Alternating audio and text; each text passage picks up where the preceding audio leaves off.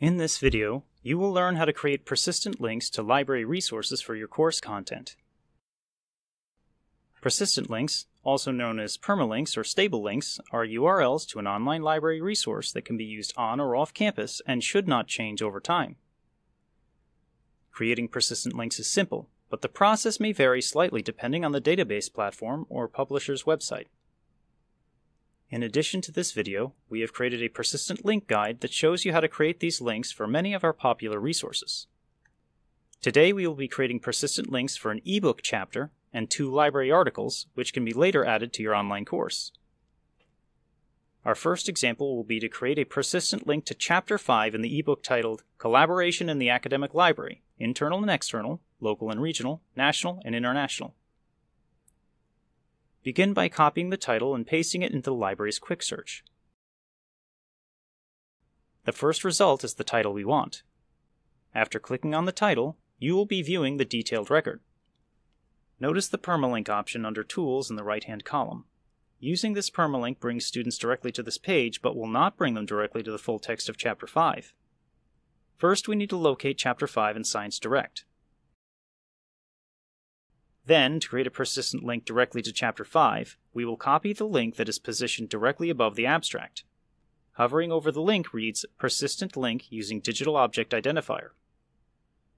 Inspect this link to see if it begins with a SHU proxy prefix. Links to all subscribed library content must begin with this proxy string. Otherwise, library resources will not be accessible off campus. However, there are a few exceptions. Open access resources and other freely available materials on the internet do not need the proxy prefix, and the link will not work if it is added. Since this publisher does not include the proxy prefix, and it is a resource we subscribe to, we will add the prefix to the beginning of the original persistent link. The resulting link should look like this. In this second example, we will use the library's Citation Linker tool to locate an article. On the library homepage, click on Citation Linker, located under the Search drop-down menu.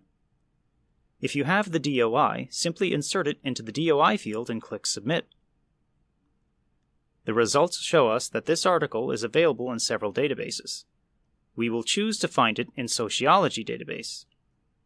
Being that this is a ProQuest platform, you can get the persistent link by clicking on the All Options button at the top right of the page and clicking on the link in the pop-up box. This copies the link to your clipboard. Since it already has the proxy prefix, nothing else needs to be done. In our final example, we will use Quick Search again. Copy and paste the last article title into the search box. Again, the first result is the title we want. After clicking on the title, this time you will notice the full text is available if you scroll down the page, or also available full text as a PDF.